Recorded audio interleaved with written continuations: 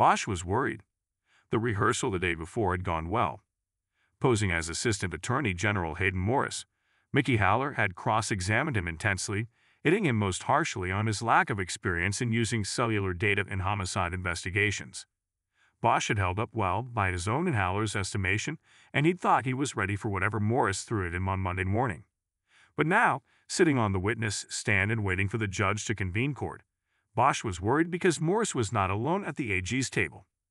Next to him was a woman Bosch recognized as a former county prosecutor.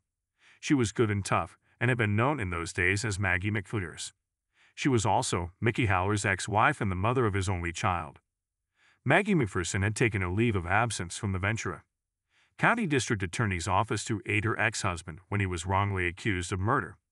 Haller was eventually cleared and McPherson had gone back to Ventura, where she was in charge of the Major Crimes Unit at the DA's office. But that intel was obviously old, as it was now clear to Bosch that she worked for the AG. She was huddled with Morris at the opposing counsel's table in a whispered conversation. On the table in front of her was the thick stack of printouts of cell tower data Haller had turned over in discovery. Morris had pulled in a ringer. Bosch knew that McPherson would handle his cross-examination. Bosch looked over at the petitioner's table to see if Haller was exhibiting any concern or giving any indication of how he was going to play this. But Haller was preoccupied with the arrival of Lucinda Sands from the courtroom holding cell. When she was finally seated and shackled to the table ring by the marshals, Haller looked around the courtroom. He noticed the journalist he had told Bosch about, gave her a nod, and continued his scan.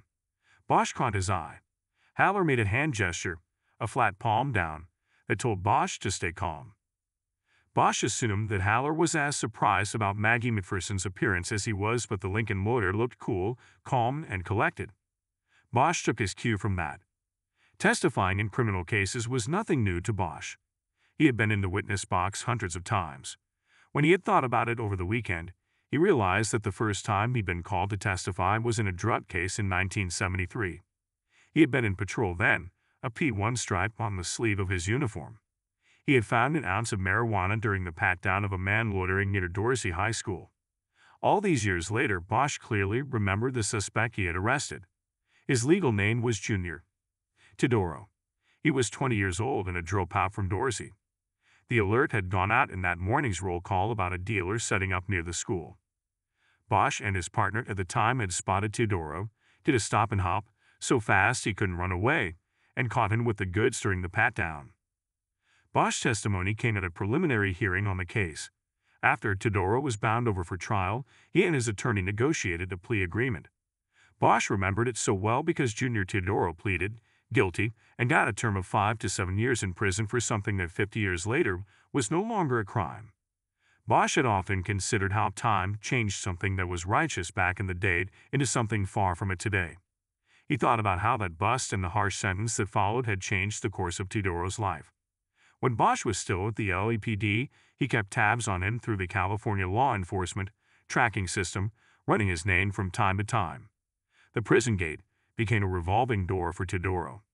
Whenever Bosch looked him up, he was either back in prison or recently released and on parole. 50 years later, Bosch was still haunted by his part in setting Junior Teodoro on that path. And that was his worry now, that his testimony under cross-examination might somehow contribute to Lucinda Sands losing her bid for freedom, and that it would haunt him for the rest of his days. McPherson and Morris finished their whispered conference, and McPherson reached down to a slim briefcase on the floor and withdrew a legal pad. She wrote a few notes on it and then placed it on top of the printouts, ready to take it all with her to the lectern. She glanced over at Bosch and caught him staring at her. Possibly sensing his alarm, she smiled. Of all his cases over the years, none had landed on her desk for prosecution, yet he knew she was a courtroom killer. So Bosch understood that her smile carried no warmth for him. It was the kind of smile a cat might offer a cornered mouse. There was finally a call to rise from the courtroom marshal and judge. Colvo took the bench. She noticed Bosch on the witness stand. "Please be seated," she said. "I see Detective Bosch is already in place. But before we begin cross-examination, we have some business to attend to." Rather than sitting down, Bosch turned to step out of the witness stand. "That's all right, Detective Bosch," Colvo said. "This shouldn't take long. You may sit." Bosch sat down, noting that she had called him Detective Bosch. "Mr. Morris, I see you have expanded your team today," Colo continued. Morris stood to address the court. "Yes, Your Honor," he said. "Assistant Attorney General Margaret McPherson will handle the cross-examination of Mr. Bosch. She has expertise in the matters he testified to last week." "Well, that answers the question of whether there will be a cross-examination," the judge said. "Mr. Haller, do you have anything you would like to bring to the attention of the court?" Haller stood. "Good morning, Your Honor," Haller said. "As a matter of fact, I do. The petitioner objects to the addition of Ms. McPherson to the state's team as a conflict of interest." Morris stood back up. "Just hold it right there, Mr. Morris," Colo said. "What conflict is that, Mr. Haller?" "Miss McPherson and I were married at one time," Haller said. Bosch turned to check the judge's reaction. It was clear she had not known of the marital history of the two lawyers before her. "Interesting," Colo said. "I was not aware of that. When were you two married?" "It was quite a while ago, Your Honor," Haller said, "but there is an adult daughter and ongoing connections as well as ongoing upset over the dissolution of the marriage and its consequences." "How so, Mr. Haller?" the judge said. "Your Honor, I believe Ms. McPherson harbors resentment over her career as a prosecutor for Los Angeles County being thwarted by her relationship with me. I would not want that to interfere with my client's ability to get a fair and impartial hearing on the facts of this petition." The judge turned her attention to Morris. "Mr. Morris, are you attempting to inject outside conflict into this proceeding?" "Not at all, Your Honor," Morris said. "As I already stated on the record, Ms. McPherson is the expert on cellular data in the California Attorney General's office. Last year, in fact, she was hired away from the Ventura County Prosecutor's office because of her expertise in this field. This is an area of the law that is fairly new, and that comes up frequently as alleged new evidence in appellate and habeas briefs. This material was sprung on us last week, and with the continuance the court granted, I took it to our expert, Ms. McPherson, who has been analyzing the material and preparing for this witness's cross-examination. There is no conflict, Your Honor. My understanding is that the marriage has been over for more years than it existed. There are no custody disputes because their one child is an adult and lives independently of her parents. There are no disputes at all, Judge. In fact, 2 years ago, Ms. McPherson took a leave from the Ventura prosecutor's office to provide legal help to Mr. Haller when he was charged with a crime. Is all that true, Mr. Haller? Colo asked. It is true there are no custody or other legal disputes, Judge Haller said. But on more than one occasion, I was blamed for setbacks, demotions, and changes in Ms. McPherson's career. And, as I said earlier, I don't want any possible grudge to hinder Lucinda Sands' right to a fair and impartial hearing on the petition. The judge frowned, and even Bosch knew why. It was the judge who needed to be fair and impartial. Haller's argument was misdirected. But before the judge could speak, Maggie McPherson did. Your Honor, may I be heard? She said. Everyone is talking about me. I think I should be allowed to respond. Go ahead, Ms. McPherson, Colo said, but be brief. This is not family court, and I don't want to turn it into an examination of a broken marriage and what grievances may exist therein. I'm happy to be brief, McPherson said. The fact is, I hold no grudge against my ex-husband. It was indeed a complicated union between a prosecutor and a defense attorney, but it ended a long time ago. I have moved on, he has moved on, and our daughter is a grown woman making her way in the world. Mr. Morris did not even know of my marital history when he came to me last week and asked me to take a look at the material turned over in discovery. It wasn't until I started working on it that I noticed that it was my ex-husband's case and that the witness was Mr. Bosch, whom I had met on occasion. I immediately informed Mr. Morris but told him, as I am telling the court, that Mr. Haller and I have no conflict of interest. Our relationship as the parents of a young woman is not conflicted in any way, and I hold no grudge against him, his client, or his witness. I am not sure that was brief, but the court appreciates counsel's honesty, Colo said. Anything else, Mr. Haller? Submitted, Haller said. Haller said it in a tone that dripped with defeat. He knew how this was going to go. Very well, the judge said. It is this court's responsibility to remain fair and impartial in hearing evidence and determining the truth of things. I intend to do that. The objection is overruled.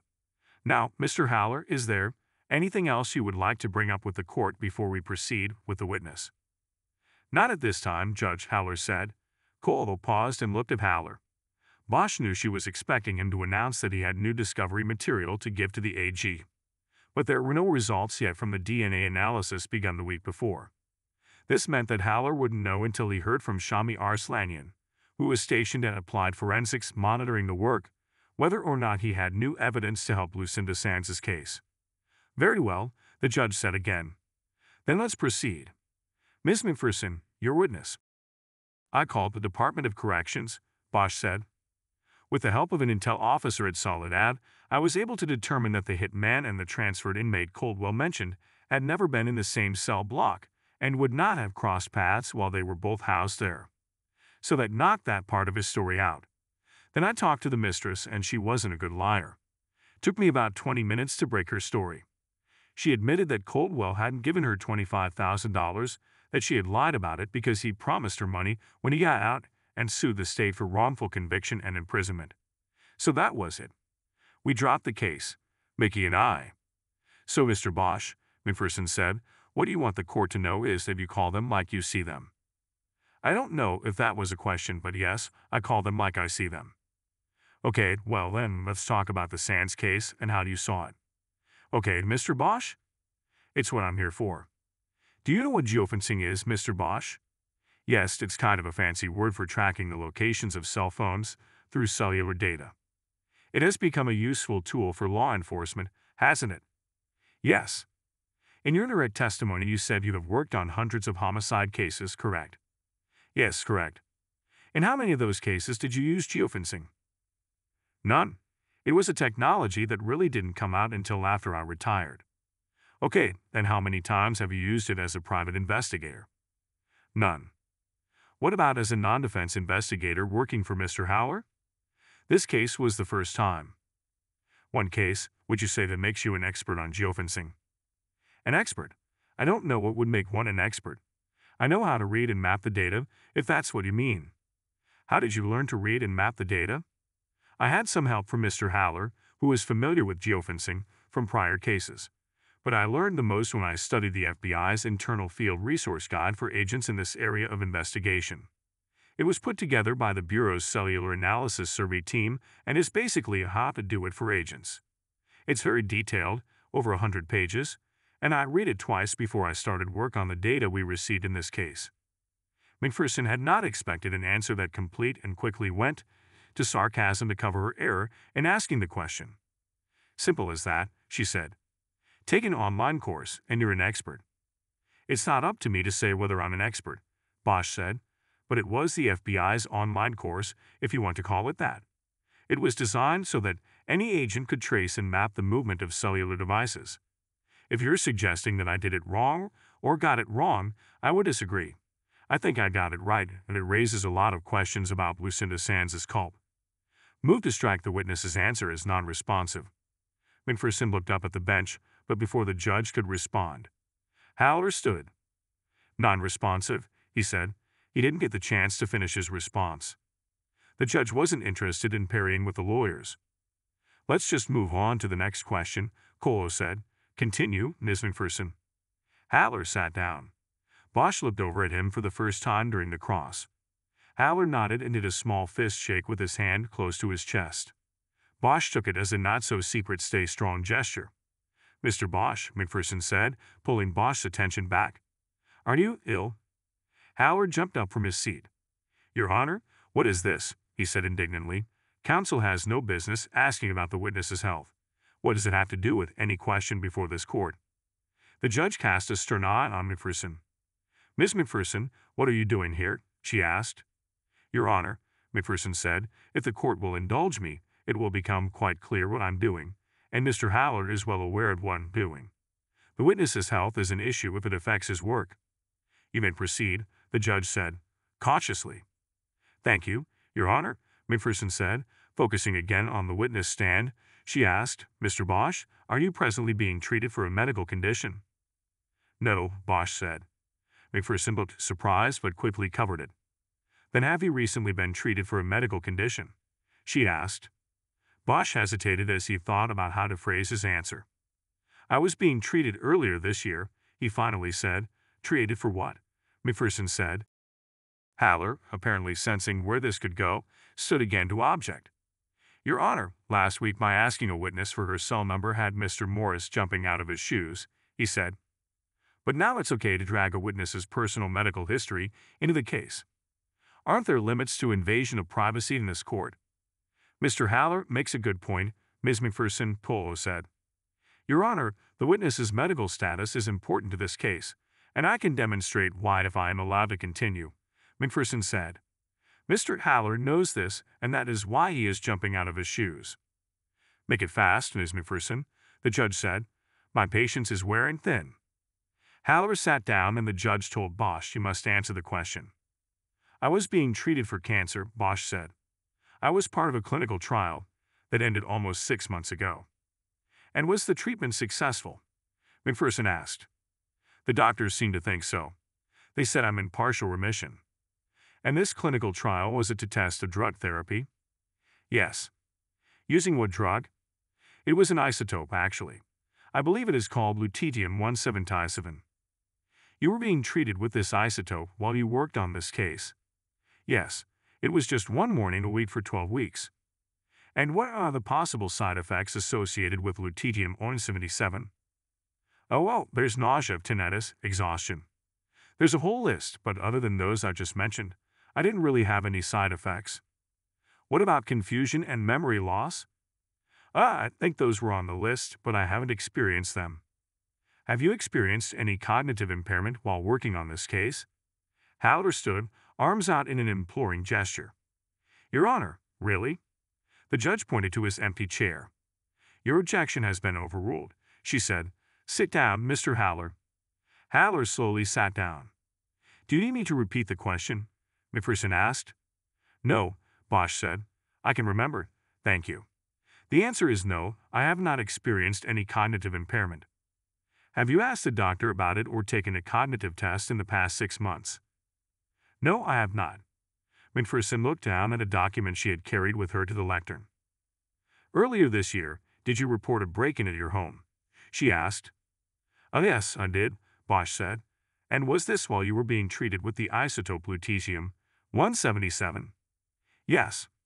McPherson asked the judge to allow her to approach the witness with a document she called State's Exhibit 1. First, McPherson dropped off copies to Haller and the judge. Bosch watched Haller read it and noticed alarm come into his eyes. He stood and objected, stating the document had not been submitted to him through discovery. Offered as impeachment, Your Honor, McPherson said. The witness just testified to having no cognitive issues. Yes, I'll allow it, Colo said. Bosch braced himself as McPherson came within with a copy of the document and then returned to the lectern. Mr. Bosch, is that the police report from the alleged break-in at your home on Woodrow Wilson Drive? She asked. Oh, it looks like it, Bosch said. That's my address, but I have not seen this before. Well, you are a police officer. Does it look official to you? Yes. Then could you read the paragraph in the responding officer's summary that I have highlighted in yellow? Yes. It says, upon questioning, victim seemed confused and unsure if a break-in had occurred. Victim is ill and being treated. Possible, dementia. Walk through a residence conducted. No evidence of burglary. No further follow-up is required. Bosch felt his neck and back start to burn.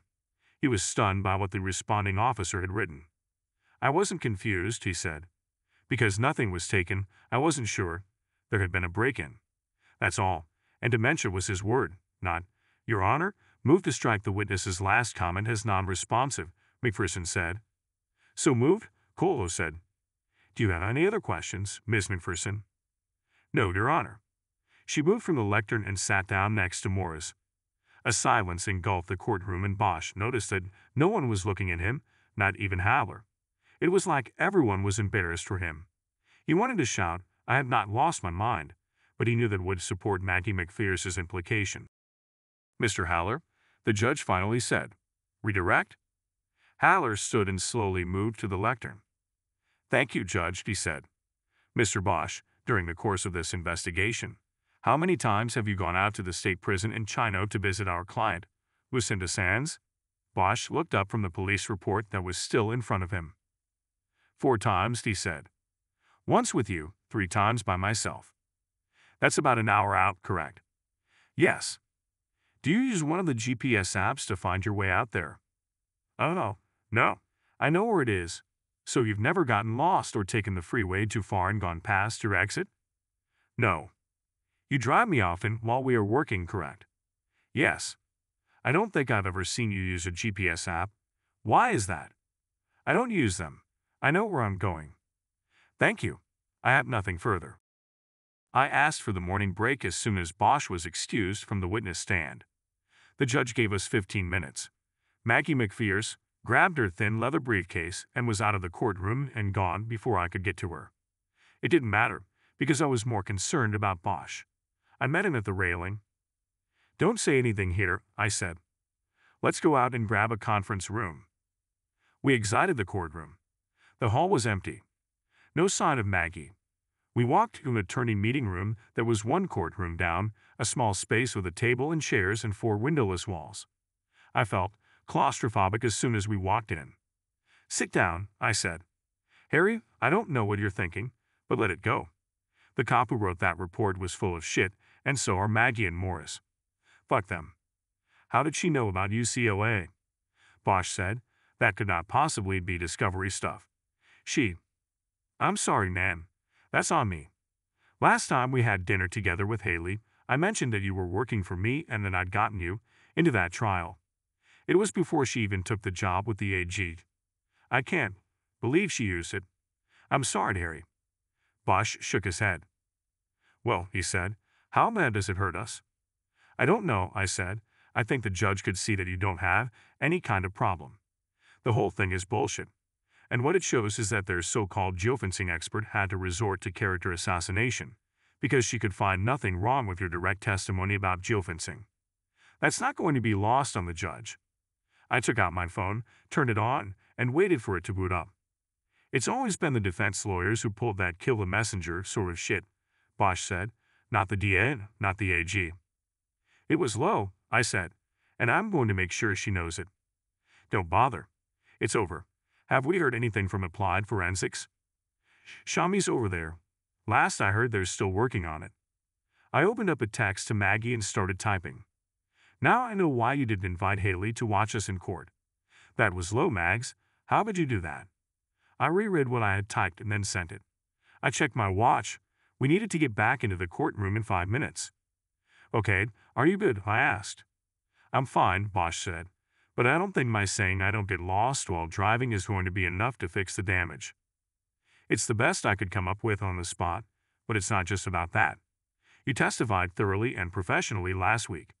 You were in complete command of the cell tower data, and the judge saw and heard that. She won't make any decision based on what just happened. I think we're fine.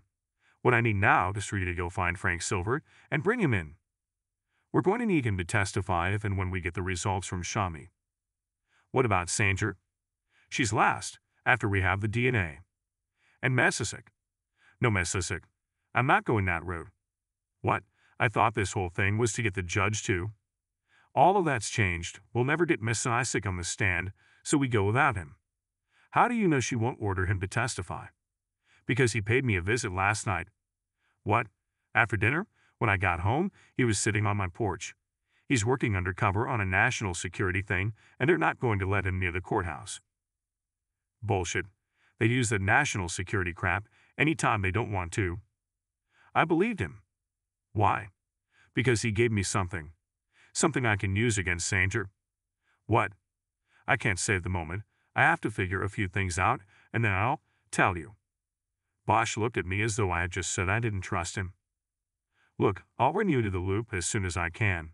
I need to get back to court now, and you need to find second place Silver. Bosch nodded. Okay, he said. He got up and turned to the door. And I'm sorry, Harry, I said, about what Maggie pulled in there. It's not on you, Meg, he said. I'll let you know when I have Silver ready to go. In the hall, he went one way and I went the other, toward the courtroom. Before I got there, Maggie hit me back with a text. A lawyer once said that all was fair on the proving ground of the courtroom. Oh yeah, I think that lawyer was you. I decided not to respond. Instead, I called Shami Arslanian. Where are we? I asked. We just got results, she said. I'm looking at them now. I braced myself. This was the case. And I prompted. There was DNA on the swab, she said. It's not Lucinda's. I suddenly, almost involuntarily, moved to one of the marble benches, lining the hall, and sat down, the phone pressed against my ear. In that moment, I felt that we would win, that Lucinda Sands would walk free. Mickey, are you there? Arslanian said. Yeah, I said. This is incredible. There is a complication. What's that?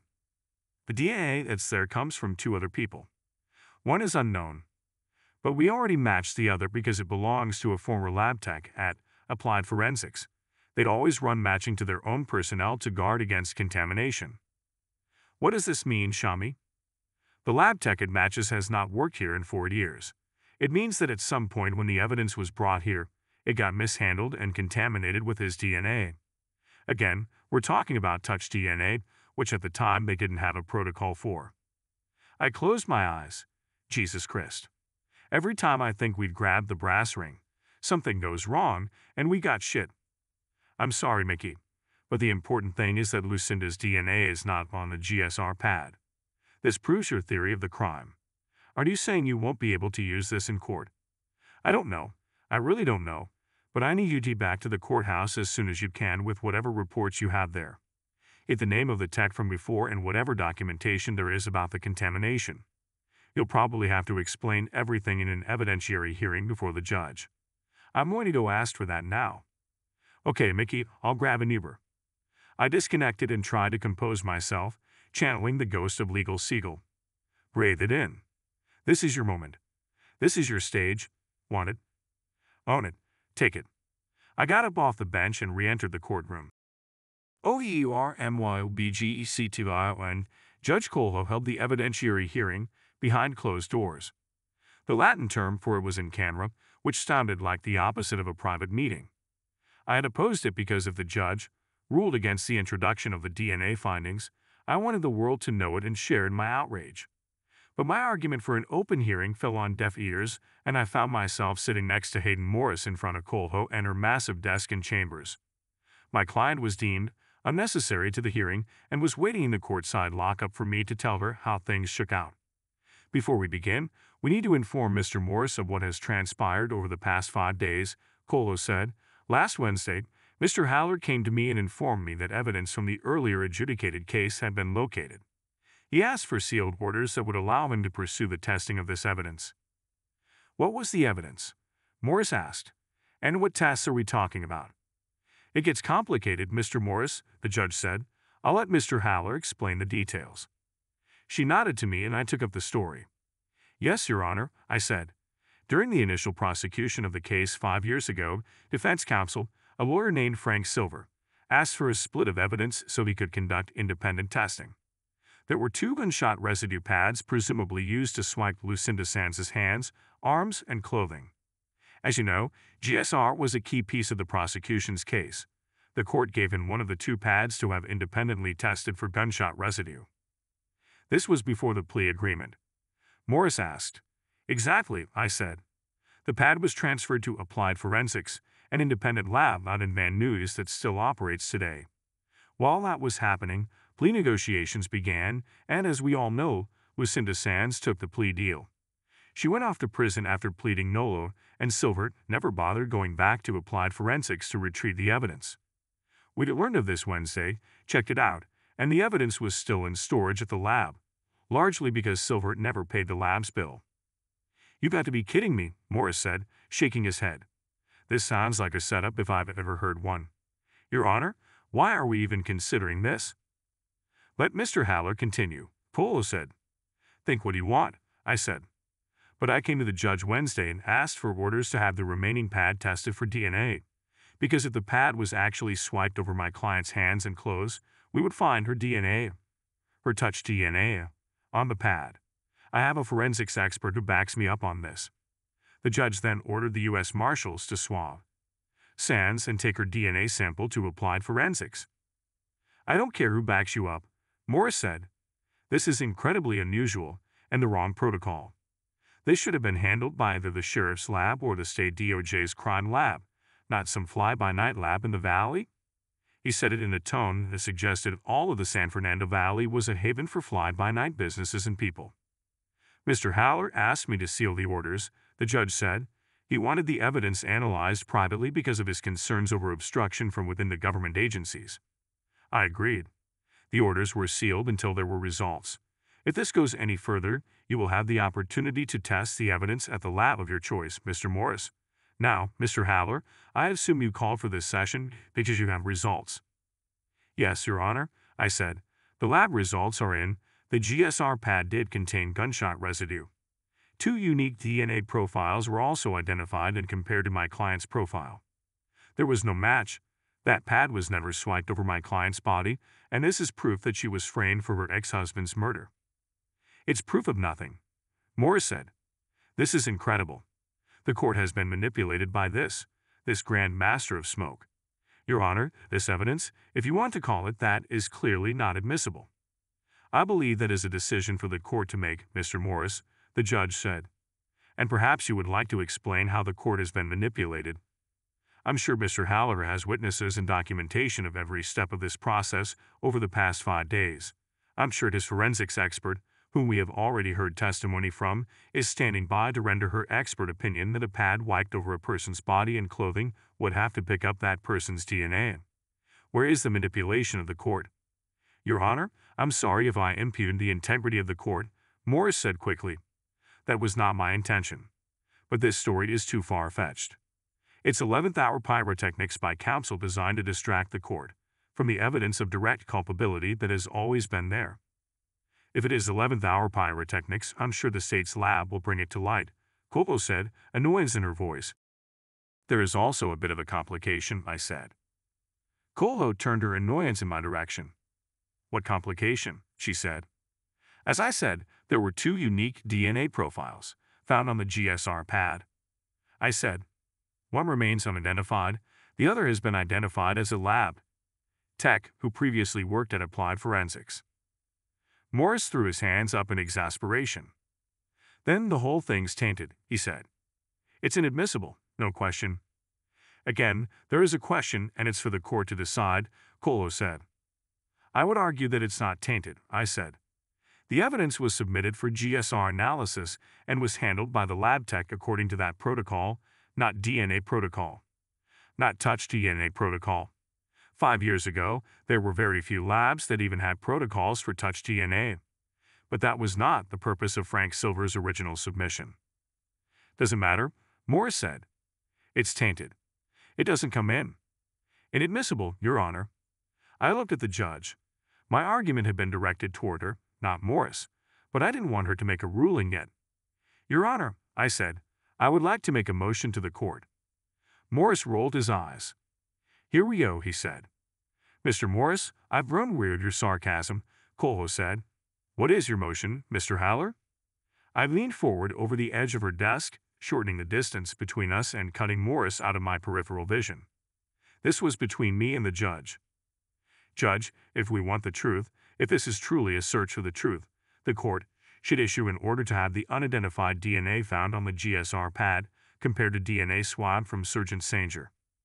No way, barked Morris. That is not happening. And it would prove nothing anyway. So what if Sanger's DNA is on it? She's on record as having collected the evidence. It proves the setup, I said. That she turned over dirty GSR pads that were never wiped over Sands' hands. It's proof of Sands' innocence and proof that Sanger is guilty as sin. Your Honor, Morris said, you can't. I'm going to stop you there, Mr. Morris, the judge said. This is what we're going to do. I'll take Mr. Haller's motion as well as the question of admissibility under advisement, and will issue my decisions after some research and deliberation. I frowned. I wanted her to rule on everything right now. Judges and juries were the same. The longer they took to decide, the more likely the outcome would be adverse to the defense. We're going to take our lunch break now and will reconvene court at 1 o'clock, the judge continued.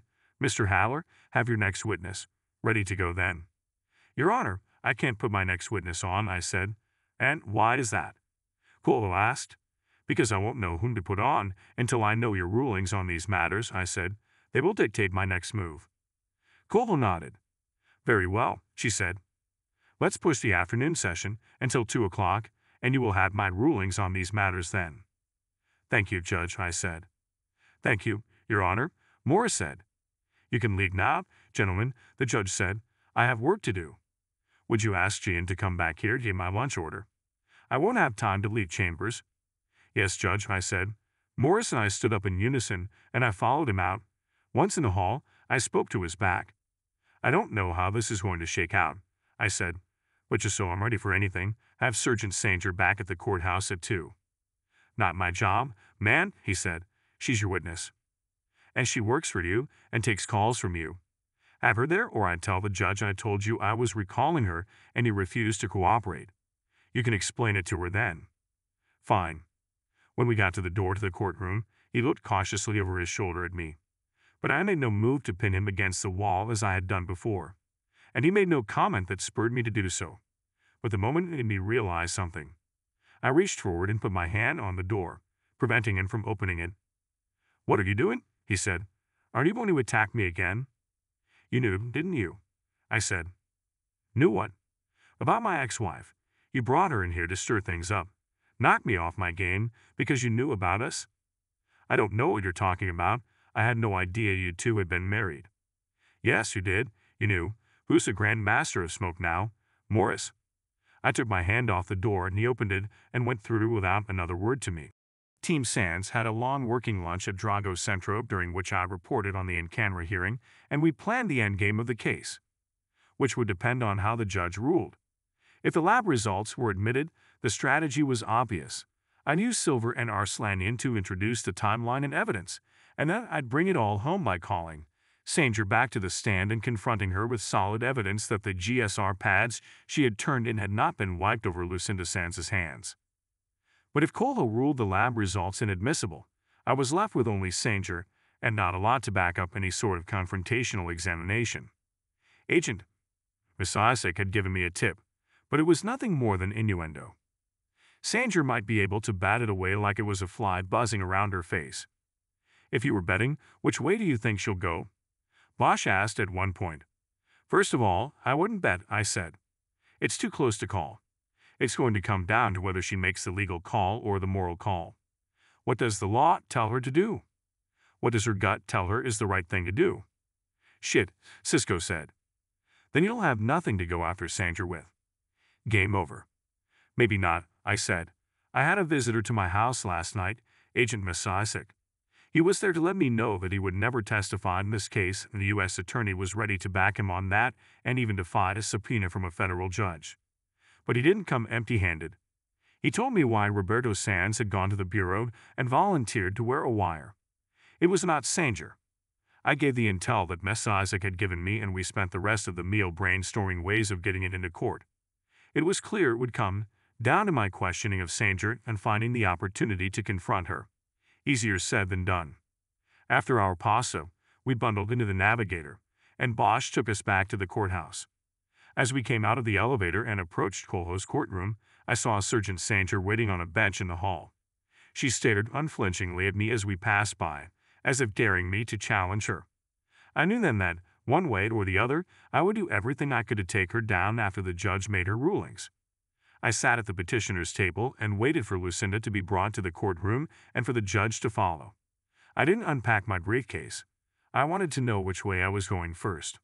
I looked up at the angry eagle, composed myself, and waited. The questions came fast and furious from Lucinda once she was brought from lockup to the table. "Mickey, what's going on?" she asked. I didn't know what was happening and I was waiting so long in there. "I'm sorry about that, Cindy," I said. "We're going to get answers very soon." We went into the judge's office and I presented evidence that showed that the gunshot residue test was wrong. Was a setup actually. "Who set me up?" "Somebody in your ex-husband's unit. Probably Sanger, since she's the one who did the test on you." "Does that mean she killed Robbie?" "I don't know that, Cindy, but put it this way. If I need to convince the judge that it was somebody other than you, I'm going to point at her. She's smack dab in the middle of this. And if it wasn't her, then she knows who it was." Lucinda's face grew dark with anger. She had served 5 years for somebody else's crime, and now she might have a name and face to focus that anger and blame on. I understood her. "But listen," I said, "there are complications with the evidence we uncovered, and we have to see if the judge is going to let it be part of what she considers.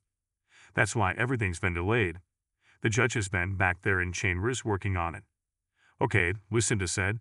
"I hope she does the right thing." "Me too." I went quiet and thought about how I would react to each of the judge's possible rulings. This led me to a plan I thought might help me salvage the case should the ruling not go my way. I quickly fired off a series of texts with instructions to Harry Bosch and Shamit Arslanian. Bosch was in the hall watching Frank Silvert in case he decided to hightail it before testifying. Arslanian was out there too, waiting to see if she would be called back to the witness stand. Before Bosch responded to confirm that he understood my plan, the judge emerged from chambers and I had to turn off the phone. Kulvo got right down to business. "All right, back on the record with Sands versus the state of California," she said. "Continuing the habeas hearing. Gentlemen, is there any new business to discuss before I make rulings on the motions before the court?" I half expected Morris to try to continue the arguments he'd made in chambers, though it was pretty clear the judge was past all that and ready to rule. But Morris declined to add anything to the record, and I had nothing to add either. I looked at Lucinda and gave her an encouraging smile, but she didn't know how important the next few minutes would be. "Very well," the judge said. "In regard to the motions brought before the court this morning, let's start with the state's contention that the evidence is inadmissible because of contamination and mishandling by the lab that conducted analysis of the gunshot residue pad submitted by the defense. The fact pattern shows that the contamination by a lab tech occurred several years ago when the evidence was submitted under different circumstances and protocols. The contamination did not occur during the most recent analysis conducted. It also should be noted that the tech's DNA exemplar was available for comparison, as it is standard practice in certified DNA labs to check findings for contamination by lab personnel." I could tell that Morris' contamination argument was not going to carry the day. The judge was going to shoot it down. I began to get the stirrings of hope and excitement. "I believe that what is most important here is not whose DNA was found on the evidence but whose wasn't," Colo said. "The petitioner's DNA was not found on the evidence, and that is as troubling to the court as it is exculpatory to the petitioner." I looked at Lucinda. It was clear she could not follow the legalese threaded through the judge's words, but I gave her a half-smile of reassurance. So far, this was going our way. "Something was wrong about this case and the investigation from the very start," the judge continued. "And it is the court's hope that a proper investigation of the investigation will follow these proceedings. However, the court is also troubled by the petitioner's defense in regard to the original charges against her." And now I felt it. The other shoe was going to drop. The judge was not going to allow the evidence into her ultimate decision on the petition. The foundation of the habeas corpus motion is to bring forth new evidence that proves the unlawful detention of the petitioner. Colo said, "I'm sorry to say, this evidence is not new. It has been sitting undisturbed in a lab for 5 years, and it clearly could have been accessed and tested for the petitioner's DNA from the very beginning of the prosecution of the case. The claim by the petitioner that touch DNA was unavailable at that time is not correct. There are notable criminal cases involving the use of touch DNA much earlier than this, including the Casey Anthony case in Florida and the John Bennett Ramsey investigation in Colorado. So the court must decide whether this evidence is new or if it was available to be pursued and analyzed 5 years ago before the petitioner's plea of nolo contender to the crime." I couldn't believe this. I lowered my head. I could not even turn to look at my client. "The court finds the latter," Colo said. "This evidence could have, possibly should have been pursued by the defense 5 years ago, and is therefore excluded from these proceedings. The petitioner may very well be left with a valid claim of ineffective assistance of counsel regarding the initial pleading of this case, but that is not part of this motion and hearing." I shot up out of my seat. "Your Honor, those cases you mentioned are outliers," I said. "They were massive investigations that took time and money. This science wasn't used in more ordinary cases. The original attorney on this was ineffective, yes, but not in this regard. No one was using it then." "But someone could have, Mr. Haller," Colo said, "and that's the point." "No, you're not doing this." The judge looked at me for a moment, stunned by my outburst. "Excuse me, Mr. Haller," she finally said. "You can't do this," I said. "I just did, Mr. Haller. And you need to." "It's wrong." I object. "It is proof of innocence, Judge. You can't just throw it away because it doesn't fit with the rule of law." The judge paused, then continued in an even tone. Mr. Haller, be careful, she warned. The ruling has been made. If you think it is an error, then there are remedies you can pursue. But don't you dare challenge me here. If you have another witness, then call that person to the stand and we will proceed. No, I won't, I said. This is a sham. You killed the recreation, and now you kill this. My client is innocent, and at every turn you have disallowed the evidence that proves it. The judge paused for a moment, but her anger toward me did not abate. It seemed to boil up into her eyes. She stared daggers at me. Are you quite finished, Mr. Haller? No, I said. I object. The evidence is new. It's not 5 years old. It was determined in a lab this morning. How can you claim it's not new and send this woman, the mother of a young boy, back to prison for a crime she didn't commit? Mr. Haller, I will give you one chance to sit down and close your mouth, Colo said. You are dangerously close to being in contempt of this court. I'm sorry, Your Honor, but I won't be muzzled, I said. I must speak the truth because this court will not. You kicked out the crime recreation. And that's okay, I can live with that. But the DNA proves that my client was set up for this murder. How can you sit there and say it's inadmissible? In any other court in this country, it would be proof of, Mr. Haller. The judge yelled, I warned you. I find you in contempt of this court. Marshal, take Mr. Haller into custody. This is a federal court, Mr. Haller. Talking back to the court and insulting its rulings might work for you in state court, but not here. You can't shut me up, I yelled. This is wrong and everyone in this place knows it. I was pushed forward by Marshal Nate and bent over the table. My arms were roughly pulled behind my back and my wrists cuffed tightly. A hand gripped the back of my collar and I was pulled into a standing position. The marshal then turned me and shoved me toward the door to courtside lockup.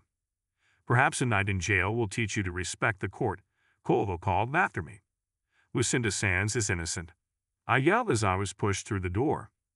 You know it, I know it, everybody in the courtroom knows it. The last thing I heard before the door was shut was Colo adjourning court for the day. It was just what I'd hoped would happen. Bosch was driving the Navigator, Arslanian in the passenger's seat, next to him. They were moving in slow traffic on the northbound 101 freeway. Do you think she'll hold him overnight? Arslanian asked. Sounds like it, Bosch said. Sounds like he really made her blow a gasket. Sort of wish I'd been in the courtroom for it. Do you think he'll be in danger in there? They'll likely isolate him. The last thing the judge wants is for a lawyer. She's stuck in there to get hurt. Well, will he be kept in the court holding cell all night? No, they'll take him to MDC. What's MDC? Metropolitan Detention Center. It's the federal jail. They don't keep any overnighters in the courthouse jail. Everybody is buzzed back to MDC at the end of the day. He's probably on a bus now, or the marshals might move him solo because of his VIP status. I hope so. He'll be all right. I'm sure he factored it all in before he went nuts with the judge. When he got accused of murder a few years ago, he spent 3 months in county and managed to stay safe. You heard about that, right?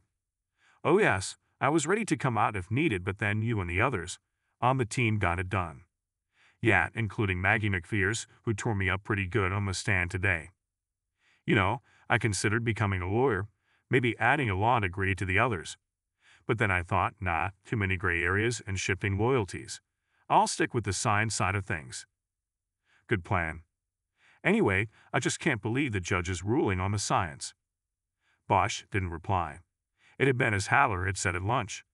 The judge chose to go by the book, not by what was right. No gray area there. She's exiting, he said. Arslanian looked through the windshield. Bosch switched lanes so he could follow the car they were tailing. Where do you think she's going? Arslanian asked. No idea, Bosch said. I don't think she lives this far from the AV. Sanger was driving a Rivian pickup truck.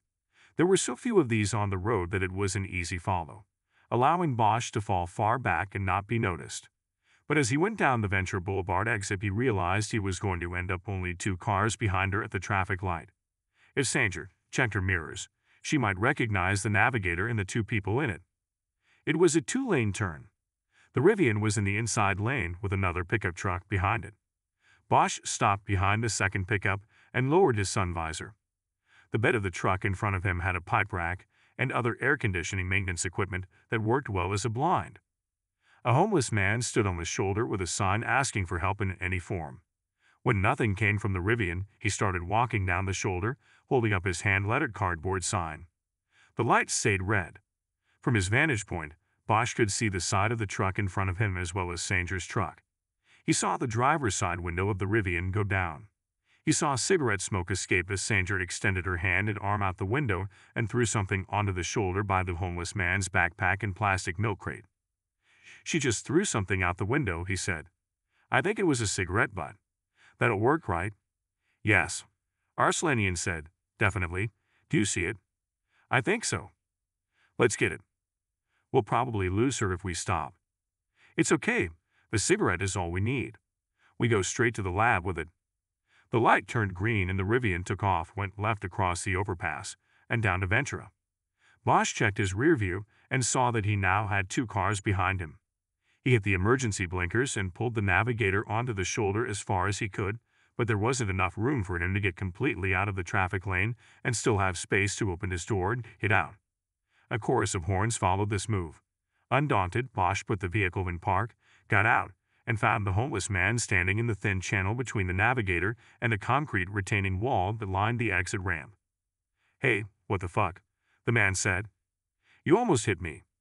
"Sorry about that," Bosch said. He closed the car door and walked to the spot by the milk crate, pulling out his phone as he approached. He crouched at the spot, his knees sending stress signals to his brain. He surveyed the area and saw the cigarette butt on the loose gravel. He opened his camera app and took a photo of the cigarette butt in situ, as it had been found, just in case the evidence collection was challenged in any way. He put the phone away and pulled a Ziploc bag out of his coat pocket. Using the bag as a glove, he picked up the discarded butt and sealed it inside. He got up, turned, and headed back to the Navigator. The homeless man was still standing there, a puzzled look on his face.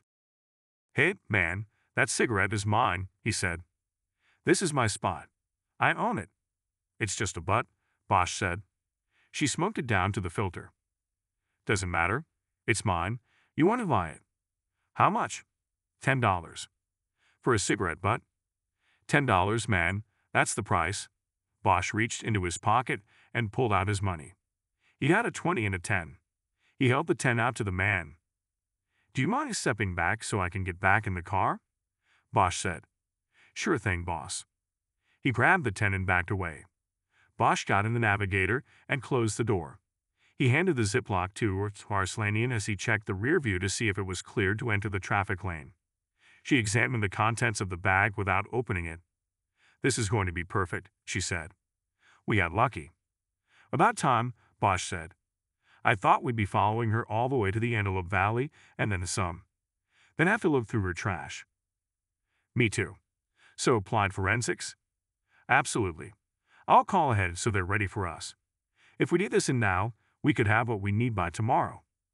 The light turned green and Bosch muscled the Navigator into the traffic lane in front of a car, garnering another angry horn rebuke from the driver.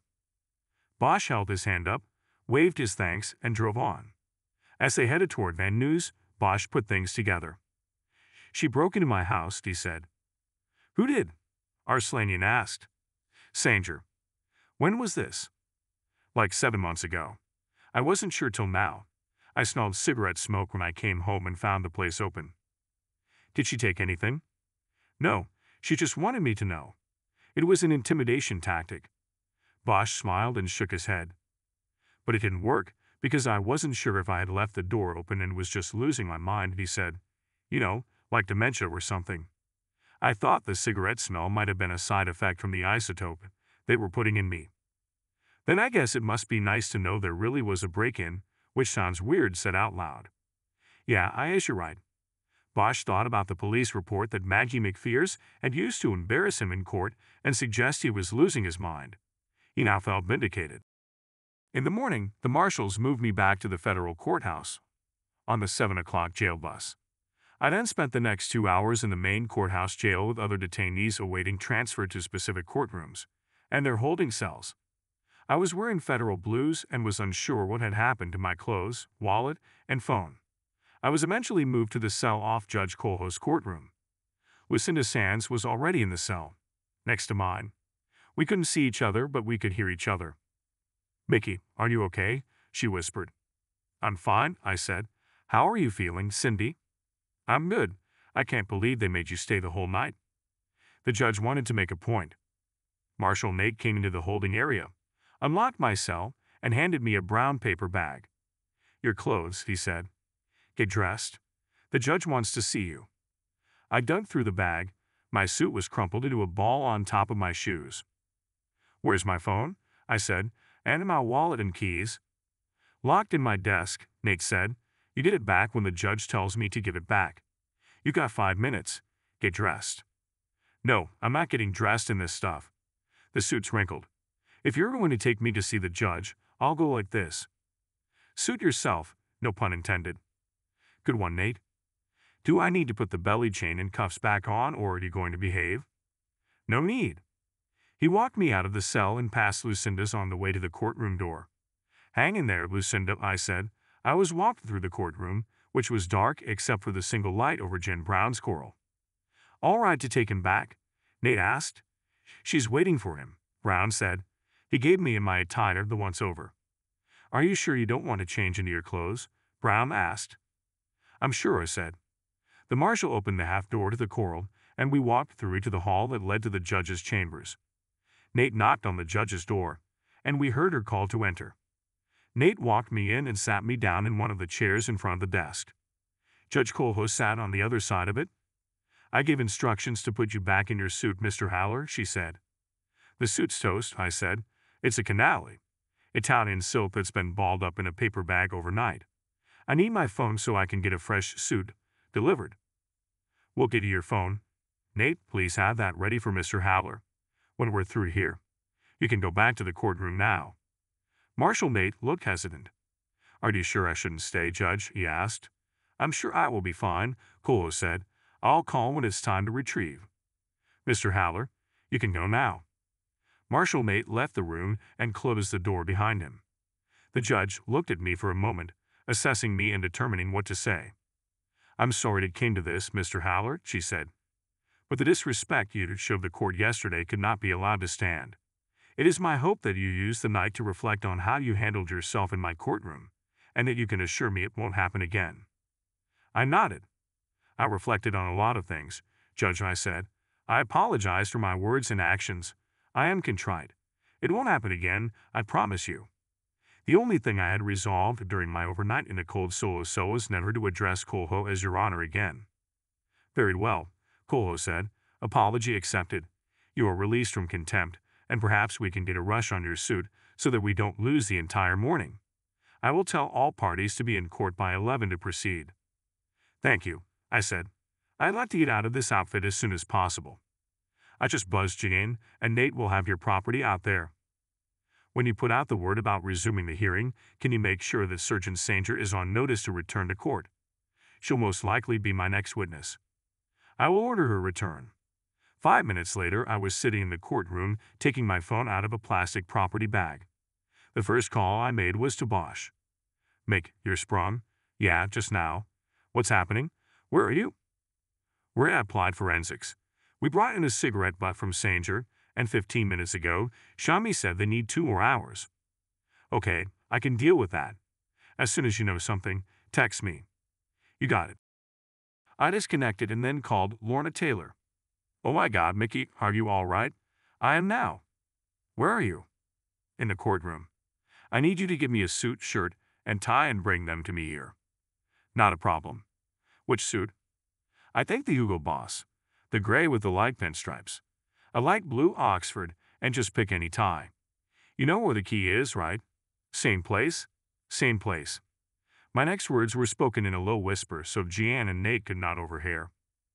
"Lorna, listen, don't hurry. Don't get here with the suit until at least 12:30. Harry and Shami need the time." "Got it." I raised my voice to its normal pitch and said, "Okay, I'll probably be back in holding, so just bring it to the courtroom marshal. His name is Nate." "Got it. I'm leaving now to go to your place." "Thanks." I disconnected and got up.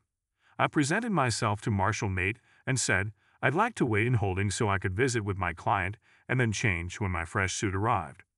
I realized as I was taken back into holding that I had not eaten anything and should have asked Lorna to bring me a power bar.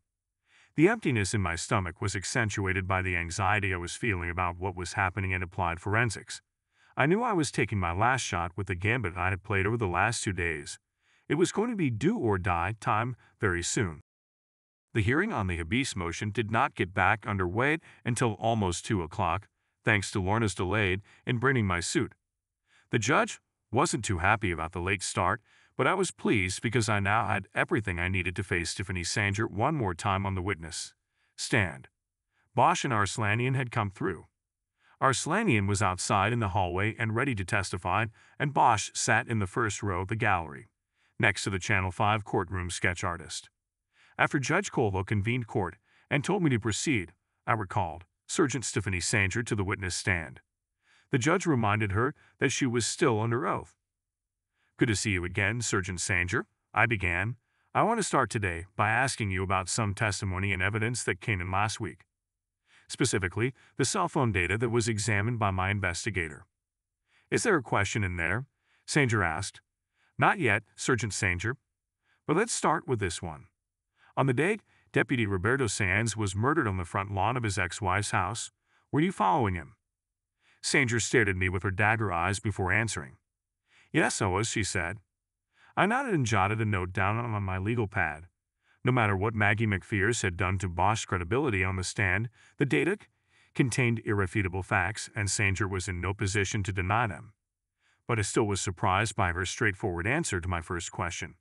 It knocked me off my game because I was expecting to have to ask several questions before I finally got her to admit that she had followed Roberto Sands. My legal pad was covered with follow-up questions that I no longer needed. It made me jump to an improvised set of questions I should never have asked. "You admit that you were following Roberto Sands on the day of his death?" "Yes, I just did." "Why were you following him?" "Because he asked me to." There it was.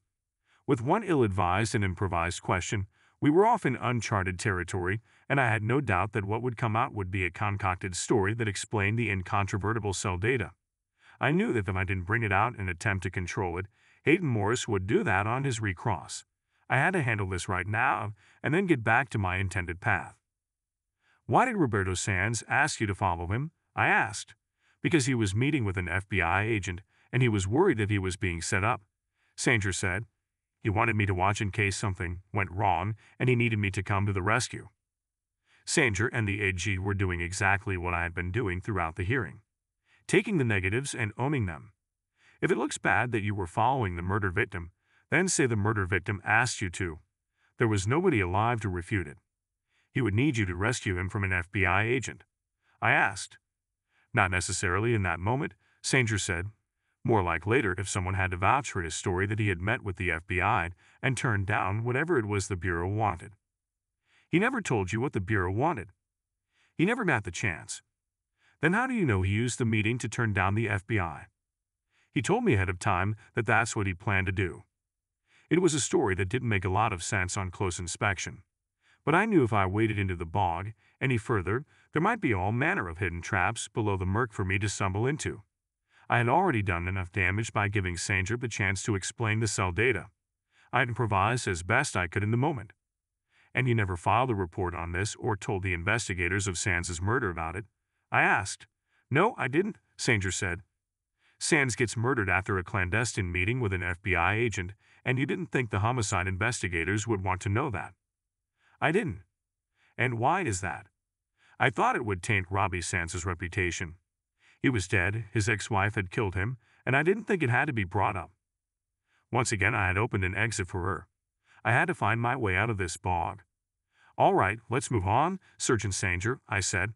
"Please describe for the court the protocol you followed when you conducted the gunshot traceability test on Lucinda Sands on the night of her ex-husband's murder."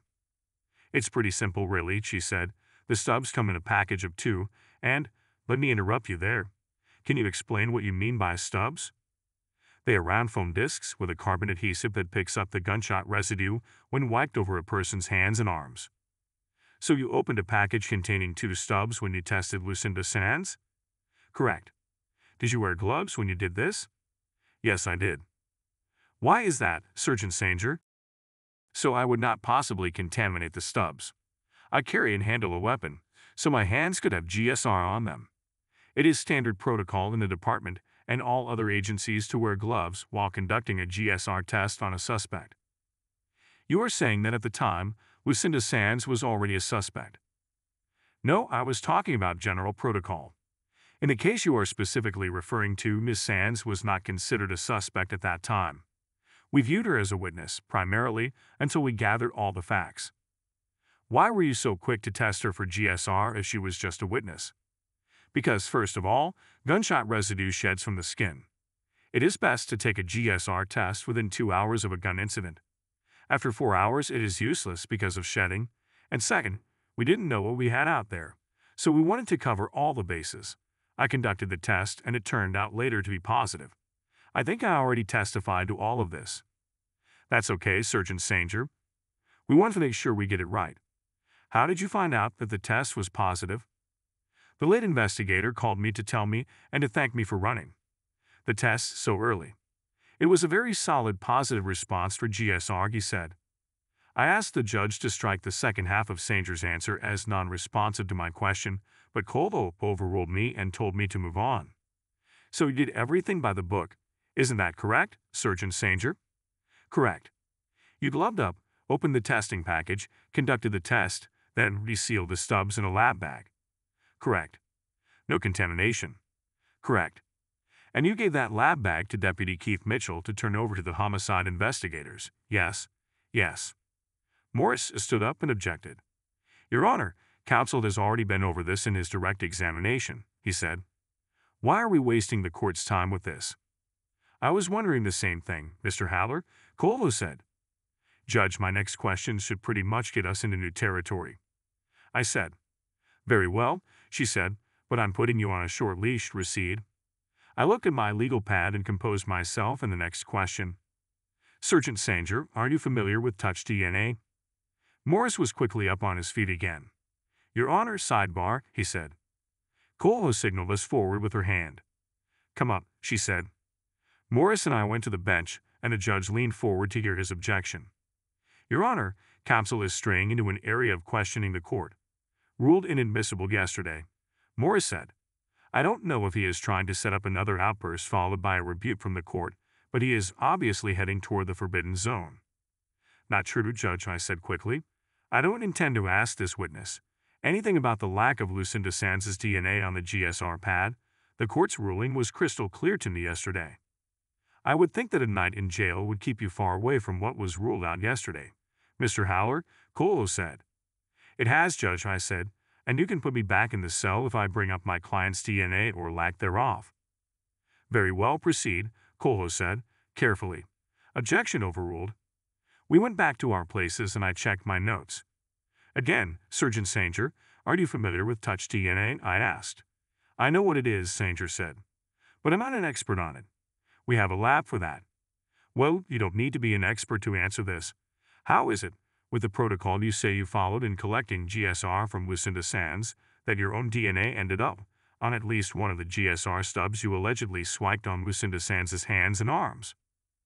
Morris bolted up from his chair as if he had received an electric shock. He spread his arms wide. Your Honor, counsel has done exactly what he just said he would not do, he said. No, I did not, I said quickly. I asked the witness if... Let me stop you there, Colville said. I'll see both of you in chambers right now. Everyone else can take a 15-minute break. She left the bench in a swirl of black robe. Morris and I followed. STILINHER robe. The judge looked at us from behind her desk. Sit, she commanded. Mr. Haller, I find myself losing patience with you once again. I can't believe it's because you find the accommodations at the Metropolitan Detention Center to your liking. No, Judge, I said. Not at all. Then I don't understand what you're doing, she said. As Mr. Morris has already pointed out, you are walking dangerously close to fire. I ruled the lab results proffered yesterday inadmissible, and here you are asking the witness about lab results. I nodded in agreement as she said it. Judge, you ruled that the GSR pads could have been tested for Lucinda Sands' DNA by the defense at the time of the initial prosecution of this case, I said. You ruled that it wasn't new evidence brought to light under the requirements of habeas, but rather a misstep by the defense attorney, back then and therefore inadmissible.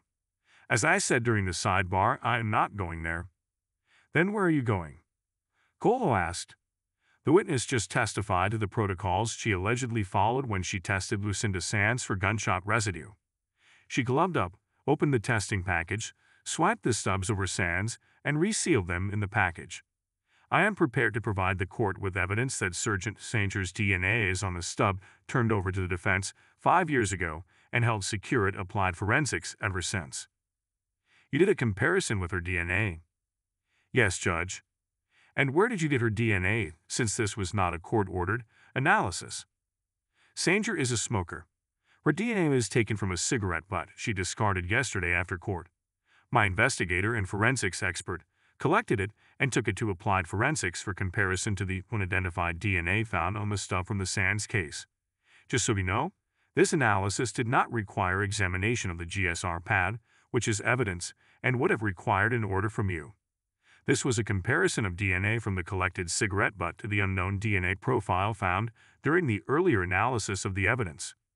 We got the results just before court convened today.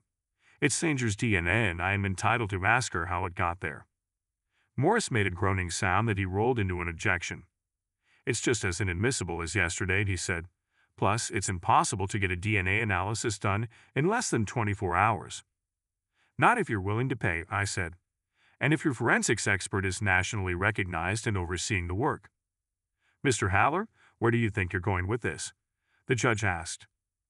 Where we have always been going with this case, I said.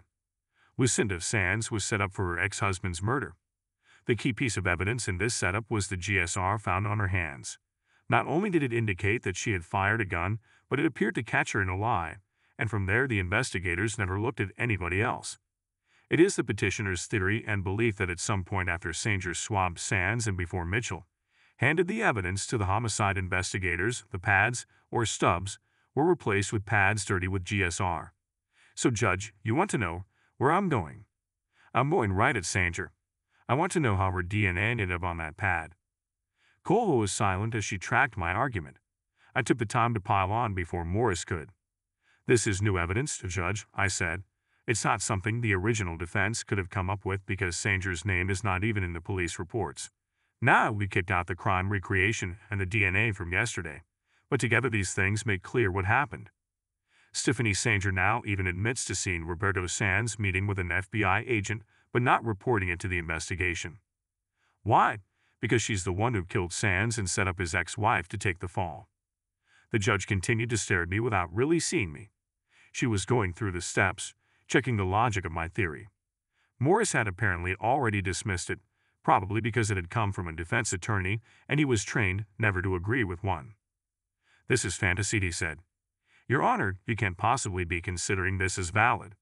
It's smoke and mirrors, exactly what Mr. Haller is known for.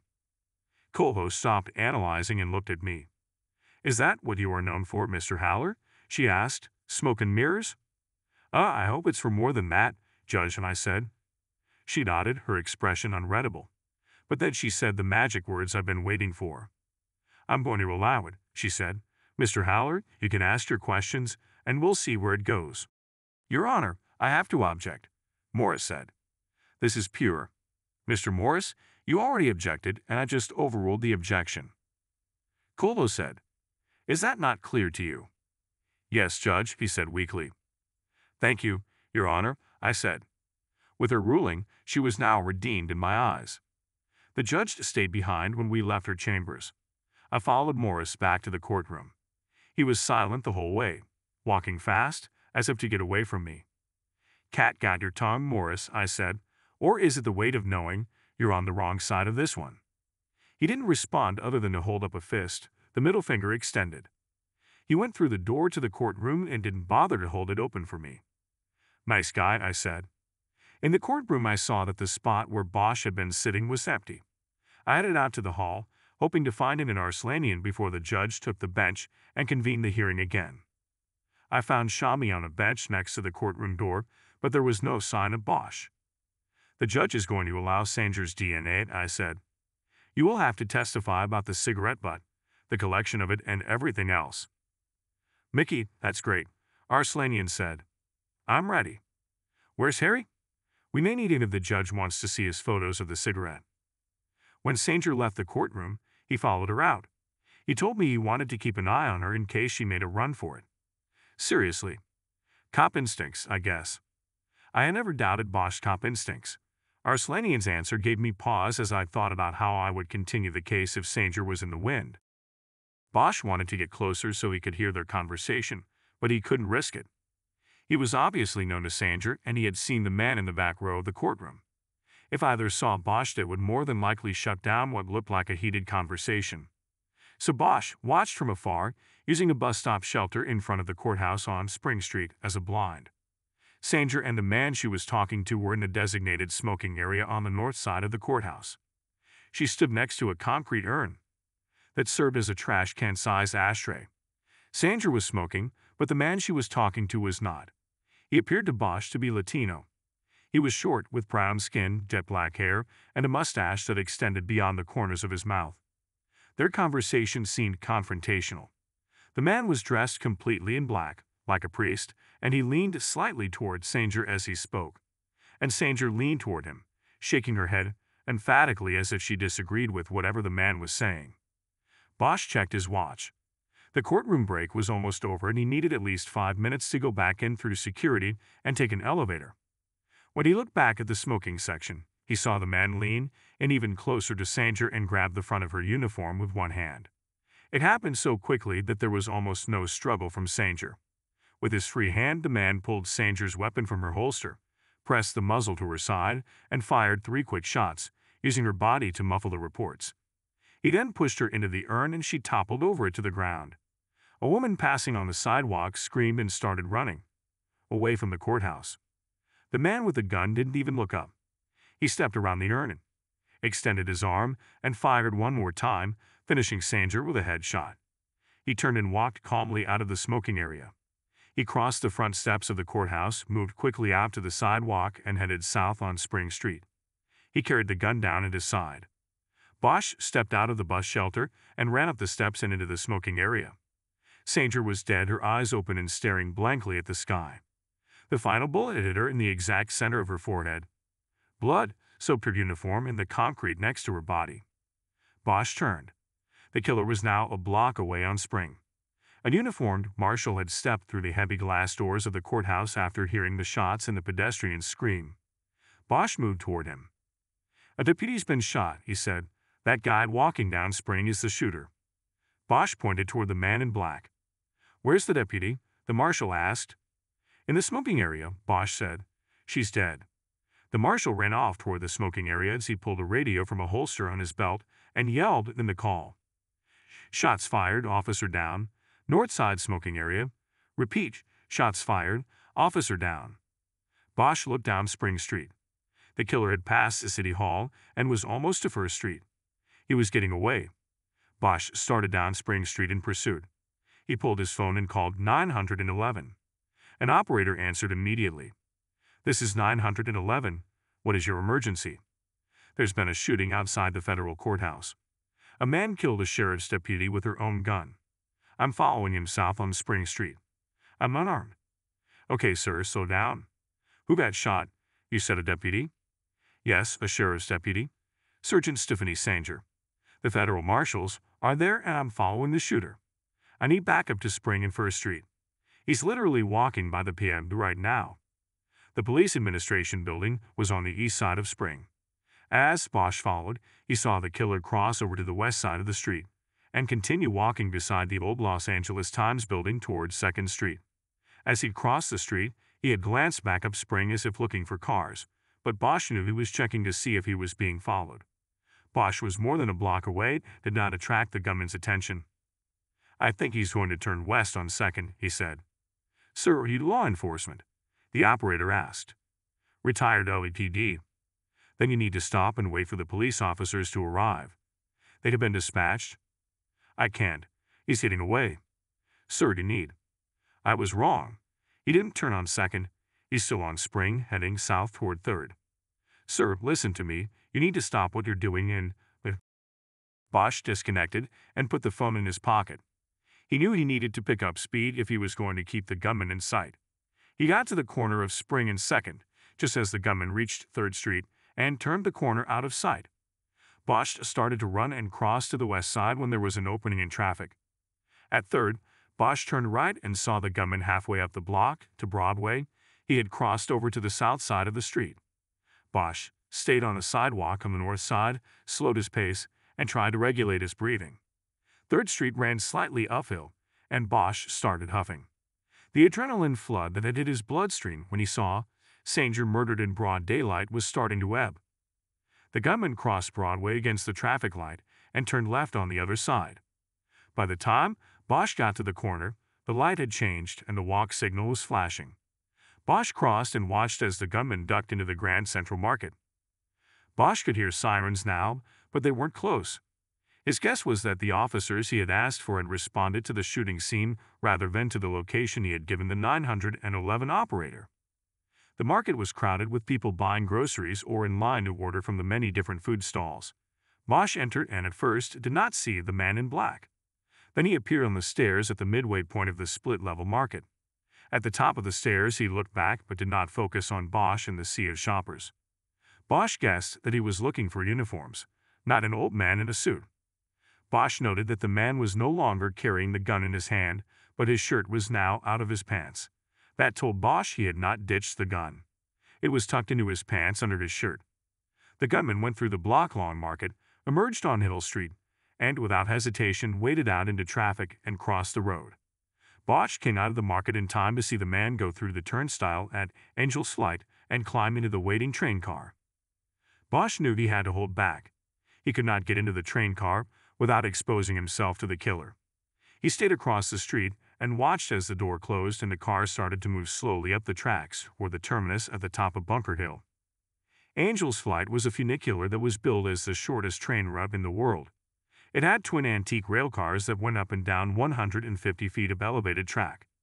They were counterbalanced, with one going up while the other came down, passing each other at the midpoint of the tracks. Bosch crossed Hill Street as the second car arrived at the lower turnstile. He got on along with a handful of other passengers and sat on one of the wooden bench seats. He waited anxiously as the train car rumbled up the tracks. At the top of the tracks was a plaza surrounded by the towering glass buildings of the financial district.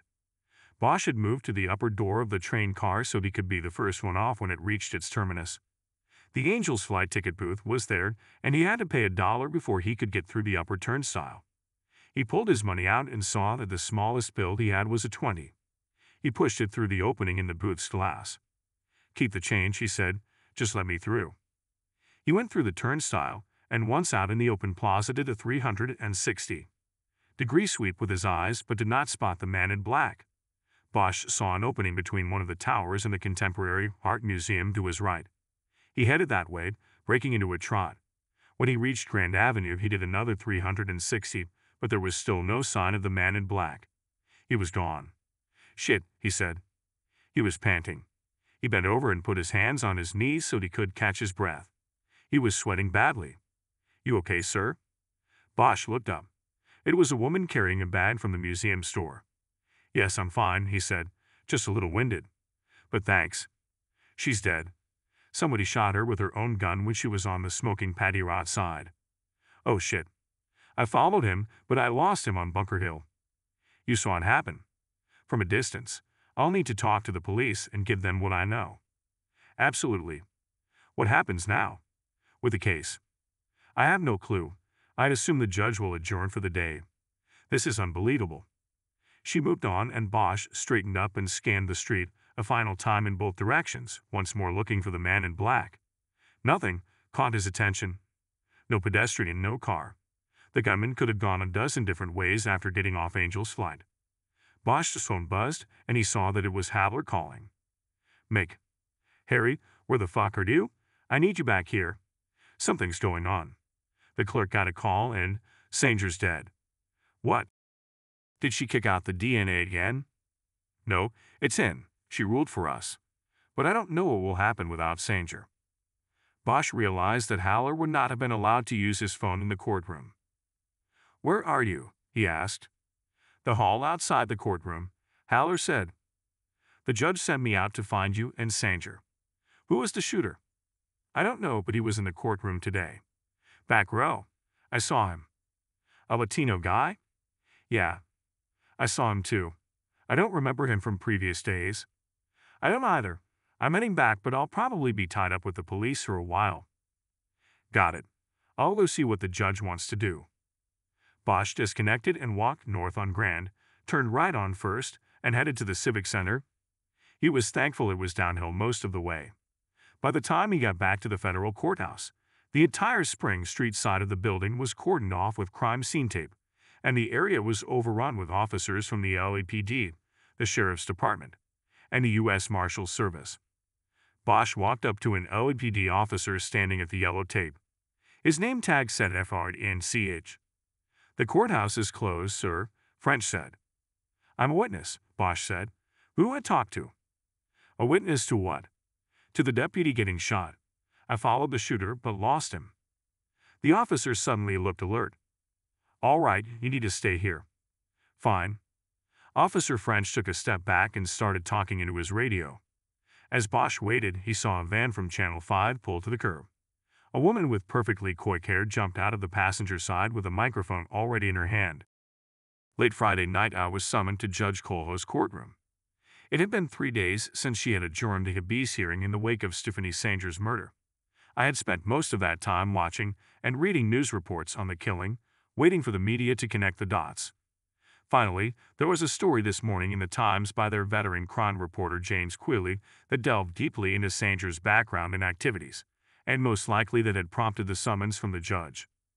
Quilly reported that Sanger was a member of a sheriff's clique called Los Cucos, and that investigators of her murder had found connections between her and a Mexican cartel that had compromised her and forced her to do its bidding, which may have included a series of contract killings of cartel rivals in California.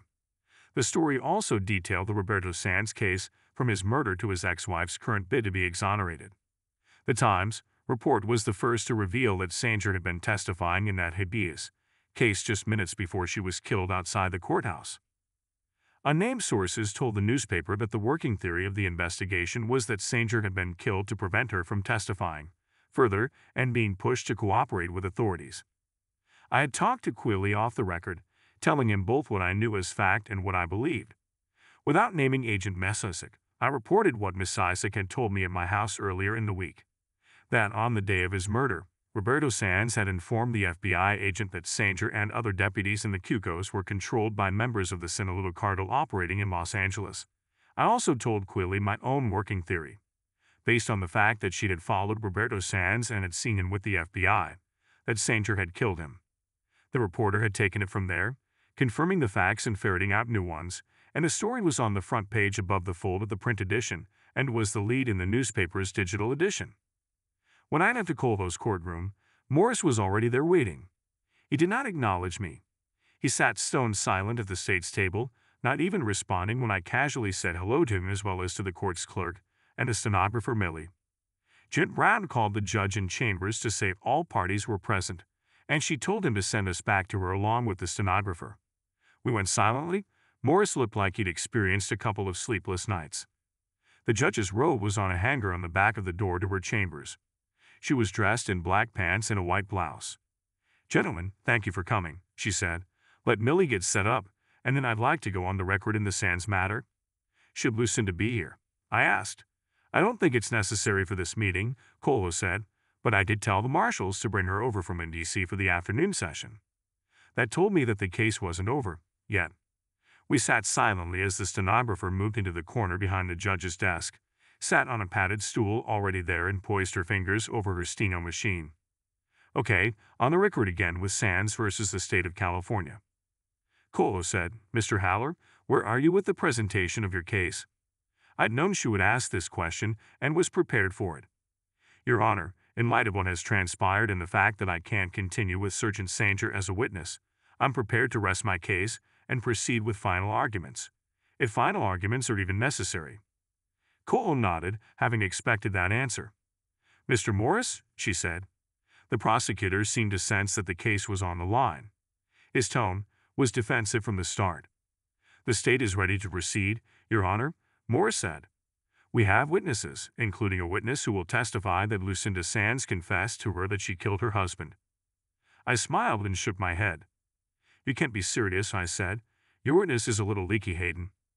She's a convicted killer who concocted this confession from newspaper stories she had her brother pull from the library downtown and read to her over the phone. I could tell that the brother was new information to Morris and that he was realizing that his team had failed to properly vet the witness. One day, I went on. That's all it took to find the brother. I was going to destroy your witness on the stand. But it doesn't matter now. Have you read the paper today?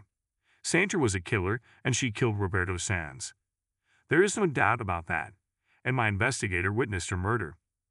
She was arguing with a guy she obviously knew. She let him get close enough to grab her gun. Bosch spent an entire night with the cops, the DEA, and everybody else, looking at mugshots. The guy he identified as the shooter is a Sicario for the Sinaloa cartel. A hitman. Morris shook his head as if to ward off the truth. He'd gone back to his case mantra. Lucinda pleaded no contest to killing her ex-husband. Innocent people didn't do that. She had no choice, I said. That's what this is about.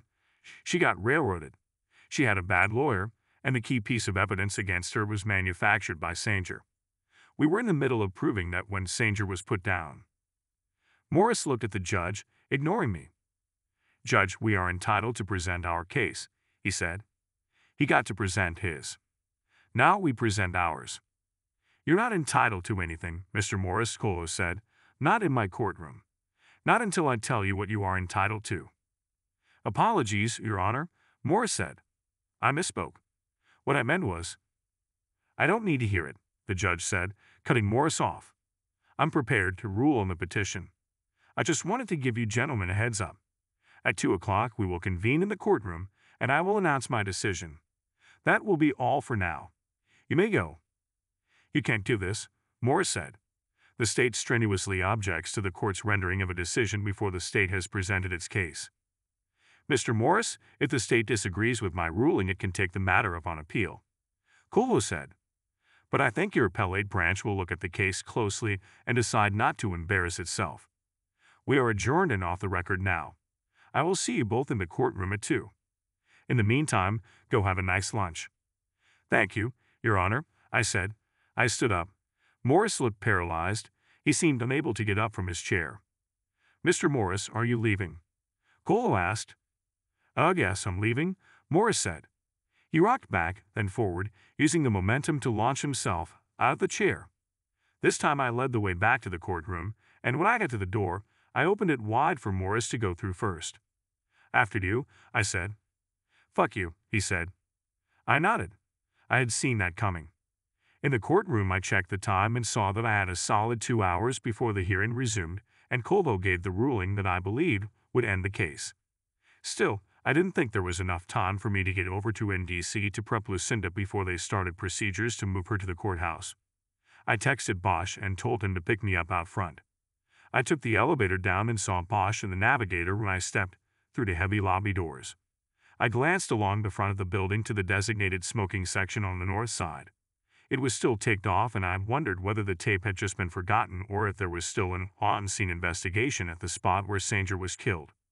I opened the front door of the navigator and jumped in. Harry, we just climbed El Cap, I said. Let's go eat. Where? Bosch said. And what's that mean? I told you about climbing El Cap. The judge is going to rule on the bees this afternoon, and she's going to rule for us. Let's go over to Nick and Steph's and get steak for lunch. I always eat steak when I win. How are you sure it's a win? The judge told you this? Not in so many words, but I feel it. My courtroom barometer tells me this is over. And Lucinda is going to walk. Depends. The judge could vacate the conviction and set her free. But she could also send the case back to the district attorney's office and let them decide whether or not to take her to trial. If that happens, she could keep Lucinda incarcerated until the choice is made or until the AG's office decides if they're going to appeal. We'll know for sure at 2. Bosch whistled as he pulled the navigator away from the curb. And all because you pulled a needle out of a haystack, I said. Amazing. We make a good team, Harry. Yeah, well, come on, man. Don't rain on the parade. No rain, but I'll wait till it's official. I don't have a courtroom barometer. I gotta call Shami. She'll want to be in court for this. What about Silver? Second place Silver can read about it in the news. I'm not doing him any favors. He cost Lucinda 5 years of her life. Bosch nodded in agreement. Fuck him, he said. Fuck him, I repeated.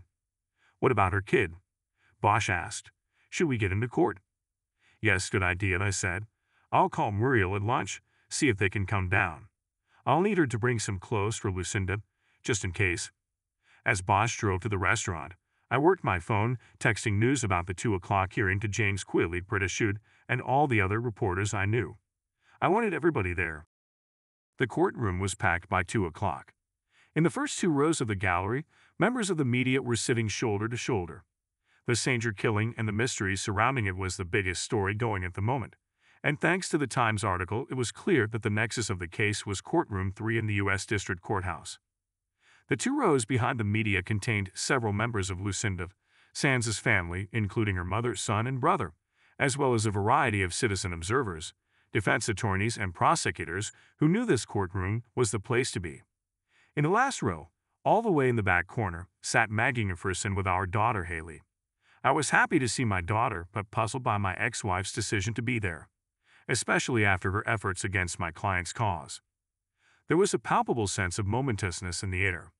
The feeling that something unusual, maybe even extraordinary, was going to happen ramped up another notch when Lucinda was brought through the door from holding, for the first time, not in MDC blues. Her mother had brought clothes for her and I got them to her in holding in time for her to change before the hearing. She wore a light blue Mexican house dress with short sleeves and flowers embroidered along the hem. Her hair was not in a tight ponytail but down and framing her face. A hush fell over the gallery as Marshal Mate escorted her to our table and cuffed her to the ring, hopefully for the last time. You look great, I whispered. I think it's going to be a good day. Your son and mother and other family members are here to see it. Is it okay for me to turn and look? She asked. Of course it is. They're here for you. Okay. She turned and looked back into the gallery and tears immediately came to her eyes. She clasped her free hand into a fist and held it to her chest. I don't know if I had ever been more moved by something I saw in a courtroom. When Lucinda turned to the front to hide her tears from her family, I put my arm around her shoulders and leaned in close to whisper. You've got a lot of love behind you. I know that. They never gave up on me. They knew the truth, and they're going to hear it said today. I hope so. I know so. The silence from the gallery seemed to increase the tension in the room, and it doubled when 2 o'clock came and went without the judge emerging from chambers. The minutes ticked by like hours. Finally, at 2:25, Marshal Mate gave the order to rise as the judge took the bench. Cole carried a thin file and seemed to be all business from the start. Please be seated, she said.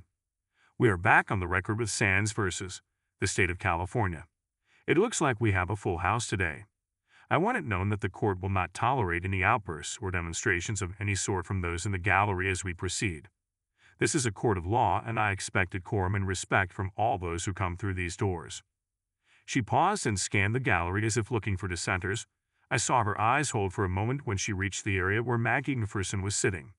Her focus then moved on, and with no challenges to her authority, Colba finally brought her eyes down to me and then over to Morris.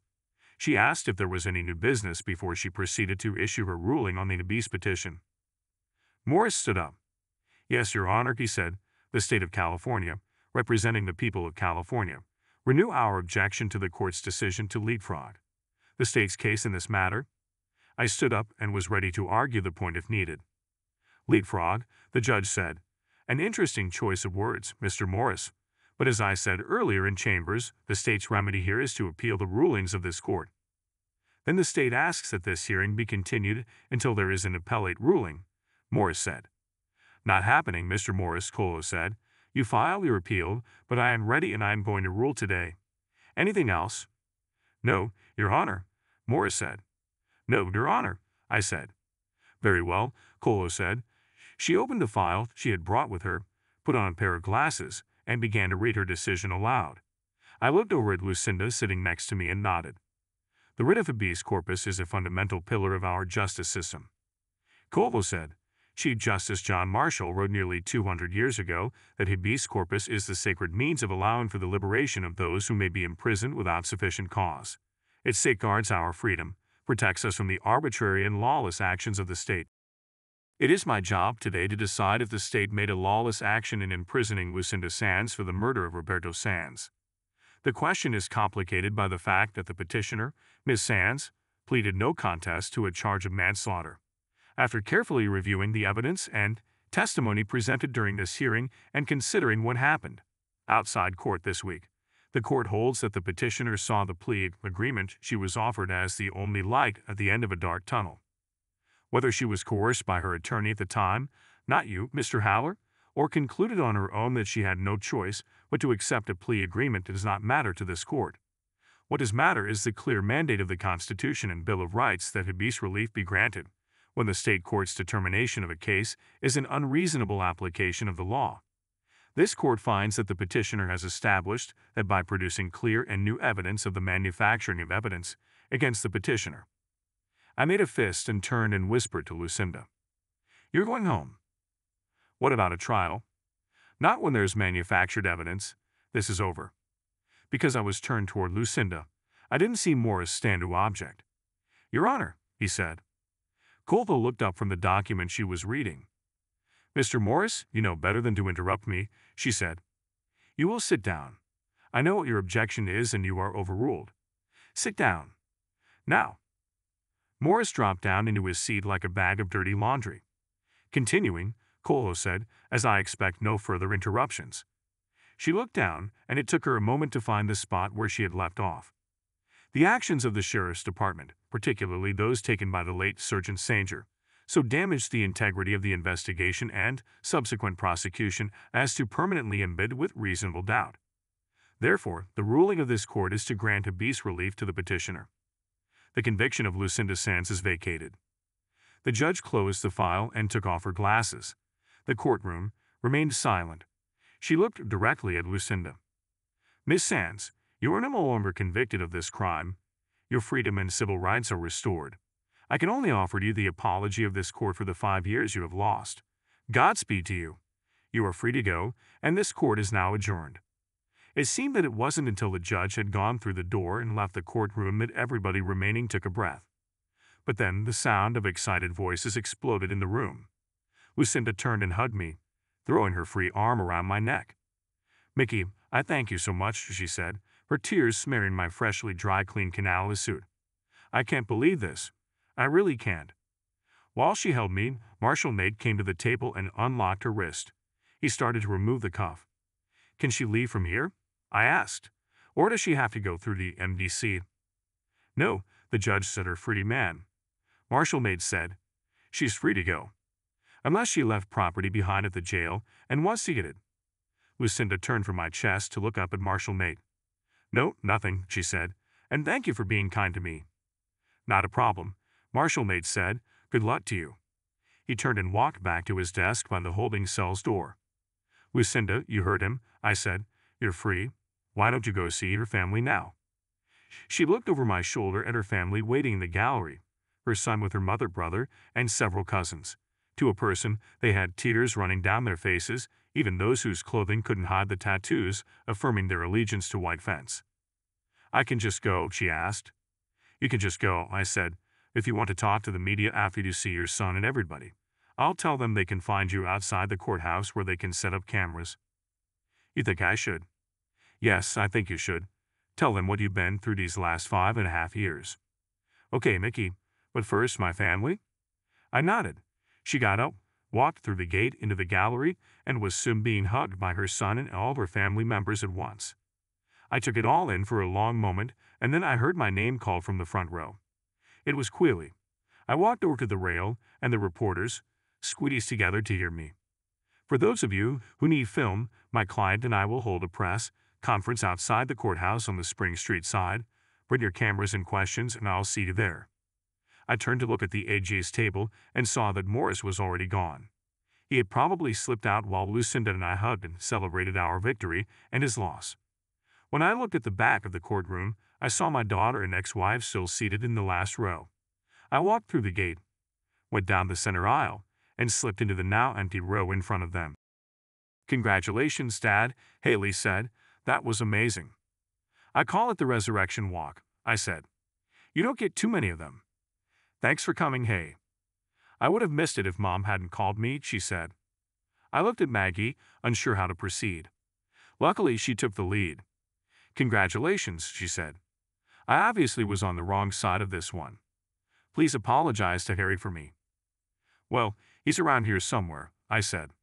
"Maybe you could say that to his face." "Apologize for what?" Haley asked. "I'll tell you in the car," Maggie said. I nodded that was okay with me. "Now what?" Maggie asked. "Are you going to sue the county for millions?" "If my client wants me to. I'll have to talk to her." "Come on, you know you're going to sue and you're going to win." There was an edge to her voice. She still had to bust on me even though I had won the day. I let it go. Maggie didn't have the same hold over me she'd once had. I had reached the point where her disappointments in me no longer mattered. "We'll see," I said. "It helps when the other side has manufactured evidence." Haley pointed behind me and I turned to see Jim Brown standing at the railing. "The judge would like to see you in chambers," he said. "Right now?" I asked. He nodded and I realized it had been a dumb question. "I'll be right there." I turned back to my daughter. "Can you come out tonight and celebrate with me?" I asked. "Sure," she said. "Where are you going to go?" "I don't know. Dan Tana's Musso's Matzah. You pick." "No, you pick. Just text me where and when." I looked at Maggie. "You can come too, you know," I said. "I think you should celebrate with your daughter," she said. "Have a great time. You earned it." I nodded. "Well, I guess I should go see what the judge wants," I said. "Don't keep her waiting," Maggie said. I walked down the road to the center aisle and got there just as Bosch came through the door from the hall. "Were you here?" I asked. "We won. Lucinda's free." "I saw it," he said. "I was standing in the back." "Where's Shami? Did she see it?" "She was here, but she went back to the hotel. She's going to try to get a red-eye back to New York tonight. I'll take her to the airport." A sudden involuntary need took over and I reached out and hugged him. He stiffened but didn't pull away. "We did it, Harry," I said. "We did it." "You did it," he said. "No, it takes a team," I said, "and an innocent client."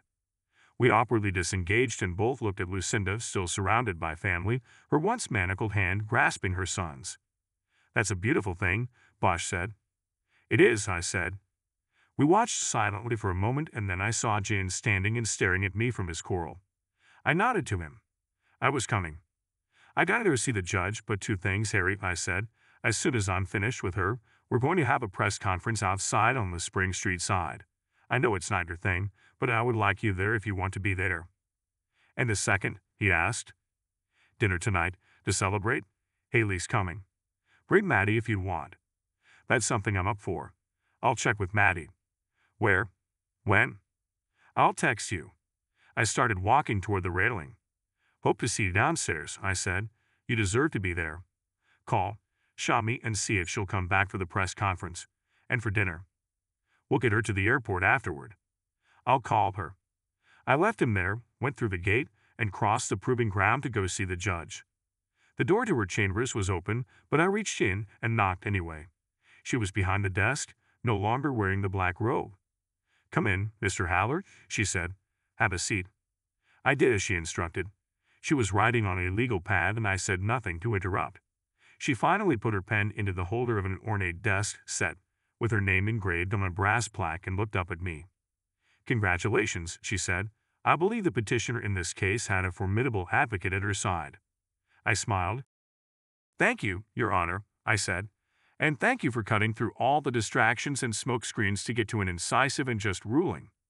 You know, I rarely venture into federal court because, well, it's kind of David versus a bunch of Goliaths most of the time, but after this I know what you did, Mr. Haller," she said.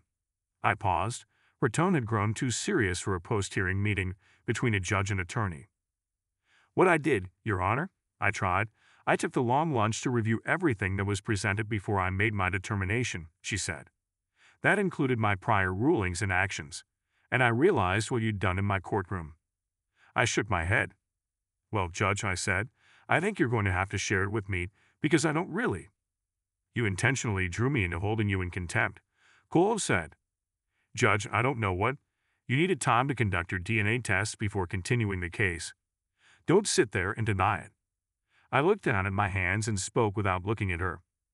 Judge, I think I'm going to take the fifth on that. She said nothing. I looked back up at her. I should file a complaint with the California Bar for conduct unbecoming an attorney, she said. But that could significantly damage both your record and your reputation. As I said, you are a formidable advocate, and we need more of them in the justice system. I started to breathe easier. She wanted to scare me, not destroy me. But your actions cannot go by without any consequences, she continued. I'm holding you in contempt, Mr. Haller. Again, I hope you have a toothbrush in your briefcase. You're going to spend another night at MDC. She picked up the desk phone and pushed one number. I knew Jen was on the other end of that call. Please send Marshal Nate back, she said. She hung up the phone. Judge, isn't there a fine I could pay? I said. A donation to the court's favorite charity or… No, there's not, she said. Marshal Nate entered the room. Nate, please take Mr. Haller to holding, Cole said. He'll be spending the night at NDC. Nate looked puzzled and didn't move. He's being held in contempt, the judge explained. Nate moved forward and grabbed me by the arm. Let's go, he said.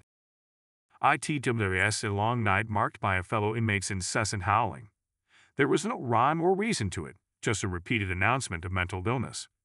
Since sleep was not an option, I spent the time in the dark of my solo cell sitting on its thin mattress, my back to the concrete wall, toilet paper stuffed in my ears, thinking about prior moves and next moves in my life and work. The Lucinda Sands case felt like some sort of pivot to me, as though it might be time to move in a new direction. Chasing cases to feed the machine, grab headlines, and pay for billboards and bus benches. I could not see it being my final destination. I could no longer see it as even valid. But a pivot to what? My long night of discontent ended an hour before dawn when my breakfast was delivered, an apple and a bologna on white bread sandwich. I hadn't eaten since lunch with Bosch the day before, and the jail breakfast tasted as good as anything I'd ever had at Dupar's or the Four Seasons. The cell had a 3-inch wide escape-proof window. Soon after morning, light started to filter in through the glass. A detention officer opened the door of my cell, dropped a bag containing my suit on the floor, and told me to get dressed. I was being released. There were men and women in this place who had been held for weeks or months, but my 16 hours of sleep deprivation and isolation were enough for me. This time they changed me. Something had started with Giorgio Attila and reached a crescendo with Lucinda Sands. It was a need to change. At the release unit, I was handed a Ziploc bag containing my wallet, watch, and phone. I looked at these things and wondered if I needed them anymore. A few moments later, I stepped out through a steel door into the sun and began my own resurrection walk.